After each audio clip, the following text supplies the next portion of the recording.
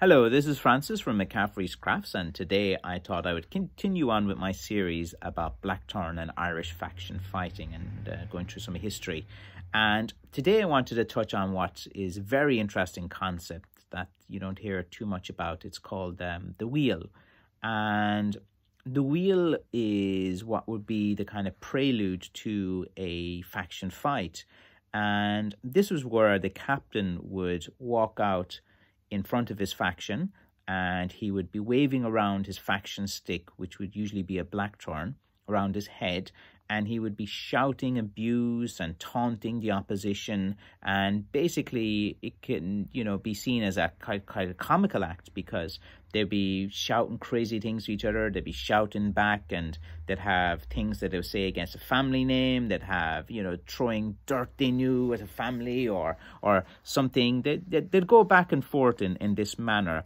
And then this ritual would kind of last for maybe about 15 minutes, and then the language of it would go into pretty bad. Like you would hear a lot of expletives and bad language and thrown and loads of abuse, just as you would with any two people about to fight.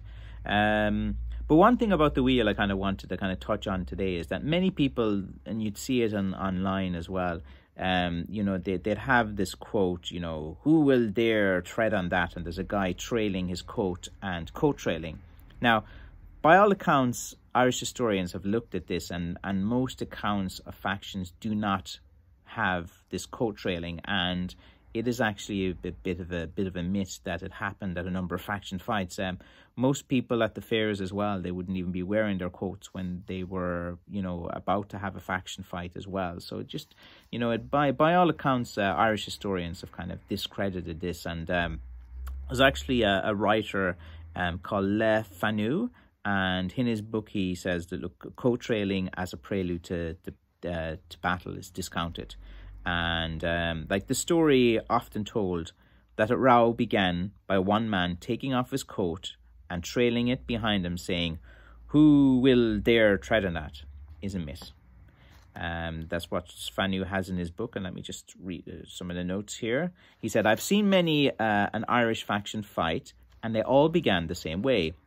One man wheeled, as they called it, for his party." So he reports there that the term wheel of what the Irish factions used to call this kind of a verbal exchange at the start. That is, he marched up and down, flourishing his blackthorn and shouting the battle cry of his factions. And he's recorded some of the cries here, and this would kind of make sense even to me now in modern Irish times, because it's in the Irish lexicon, and people would use it even at football matches a lot as well. So here's one. He's about the coffees. "Here is a coffee aboo against a raswalig. Here is a coffee aboo. Here, who dare strike a coffee?" And aboo is a very common term you'd hear in Ireland, especially at sporting events. Like my county is the most prolific All-Ireland champions, Kerry.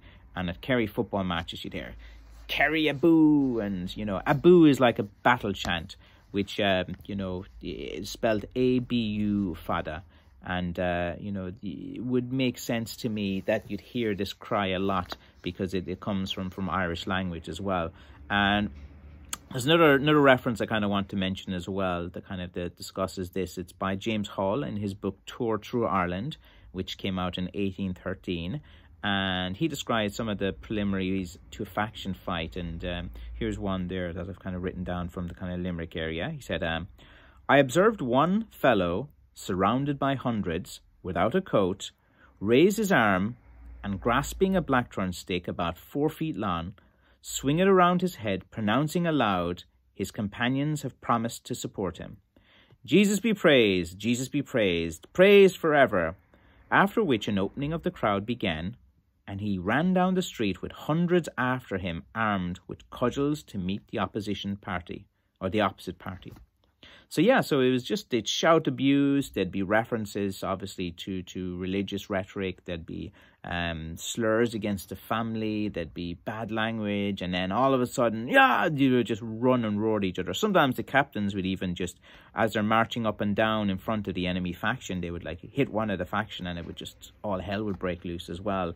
So you know, like it is quite unusual type of you know, to a spectator. Imagine watching a faction years ago, you know, seeing all of this banter, and then all of a sudden this comedy turns into violence and extreme ultra violence as well.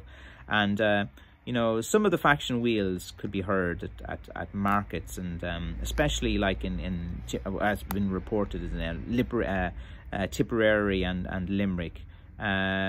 Even like there's a story here that I wrote down, like not many years ago, an Irish army colonel was visiting his hometown in Tipperary, and he saw a countryman who was, you know, slightly worse for the wear, walking along the road and staggering, and he was shouting out these strange cries, and one of his friends turned to him and said, you should answer that, you know, he said to the Irish army guy. And he was said, why should I? Because he said, what the guy's saying is Ryan Bawn and Alice, and that is a part of the taunt used against your family in the faction days. So there were specific taunts they would use against families as well, and you had to respond the minute you seen them as an obligation.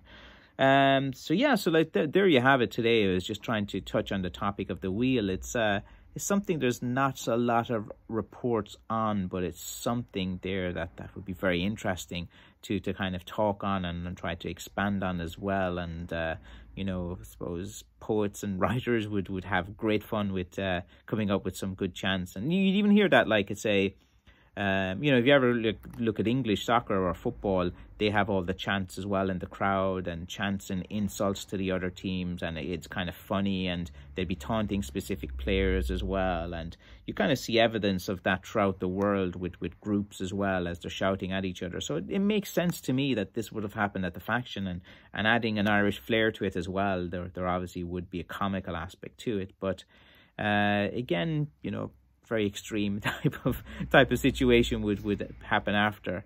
So there you have it. Thanks for watching today, the discussion there on the wheel. Thank you.